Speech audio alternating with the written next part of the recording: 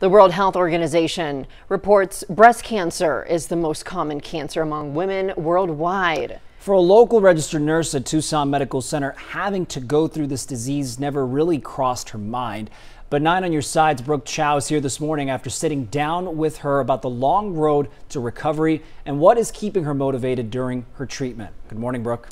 Yes, good morning. This time last year, Sherrilyn Wollman was cancer-free, but today she is undergoing stage 1B, grade 3 breast cancer treatment. Her hopes are high, but her drive to raise awareness is even bigger. Well, there was just a day where I felt maybe I had a lump that was a little bit painful. For a Tucson mom, wife, and employee of TMC, cancer was something she never saw coming.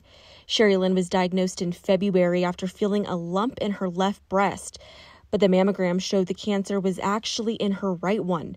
It was the early diagnosis that saved her life. And it's been a whirlwind, from February to now. It's just one thing after another, and we're just moving on as best we can.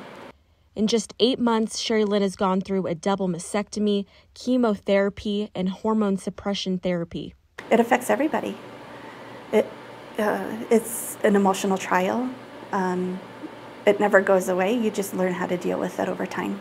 The hardest part is explaining to her young daughters that she carries a breast cancer gene that could affect them later on. I have my 2-year-old and my 6-year-old where I'm reading them books to help them understand in their language. The cancer diagnosis hasn't slowed her down. She hopes to continue to help educate women of all ages to get checked sooner rather than later. With the pandemic and everything, everybody just kind of pushed things to the side.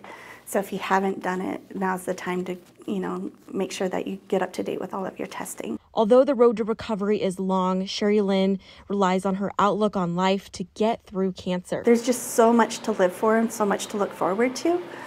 And a positive mindset really does help get you through the darker times in life.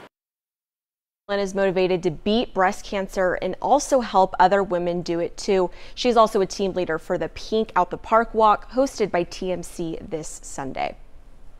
All right, thank you for sharing her story, Brooke. So we also wanted to break down some of the numbers a little further when it comes to breast cancer. Yes, and the stats are startling, as you know, Lydia. According to the National Breast Cancer Foundation, like we mentioned earlier, 1 in 8 women will develop breast cancer in their lifetime. And in 2022, an estimated 287,000 new cases of invasive breast cancer will be diagnosed in women here in the U.S. So important to bring awareness to this. And then digging deeper, also estimated for this year, over 40,000 women will die from breast cancer in the United States.